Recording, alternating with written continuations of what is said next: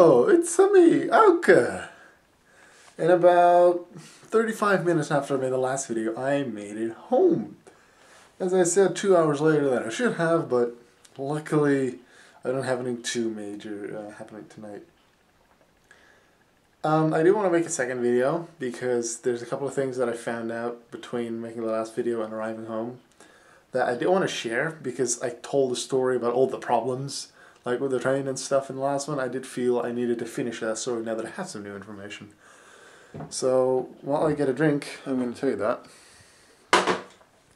So I told you about the warning lights and stuff and the problems with that. As it seemed, no, like they told us the people that had to go to Weesp had to go via Utrecht and then go there. But there was no intercity from where I was stranded to Utrecht.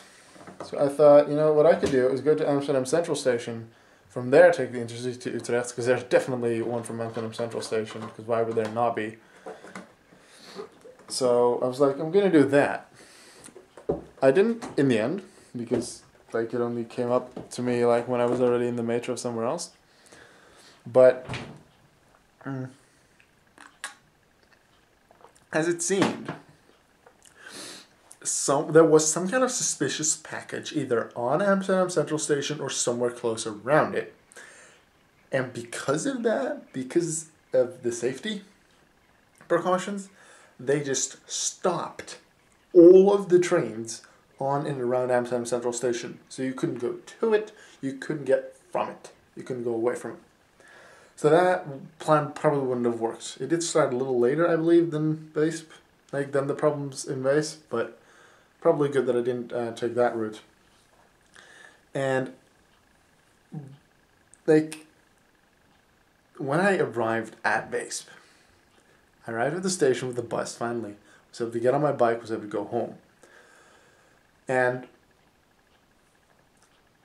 according to someone that was there at the bus stop to give us some info, not like someone from like a big company, just a traveler that had some information for us, he told us that there were no trains at all for my station.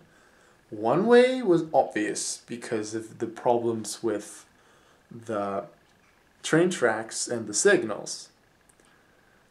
But we were supposed to be able to come from Utrecht from the other way to actually get to Weesp, because that is what they said when I was stranded in Duivendrecht. So something happened the other way. Maybe there was a glitch on the other side of the station as well, or something with Amsterdam, but Amsterdam is the way that I originally was at, which was weird. I don't know what happened, but there were no trains coming or going from my station. So even having gone to Utrecht, taking those 45 minutes to get there, and then coming from Utrecht to Weesp would not have worked, because I would have been stranded again. So in the end, there were 2 moments where I was like, yeah, I should have taken that metro, I should have taken that train, it probably would have been quicker. However, knowing that there was a suspicious, knowing now in hindsight, there was a suspicious package at Amsterdam Central Station. So that plan wouldn't have worked.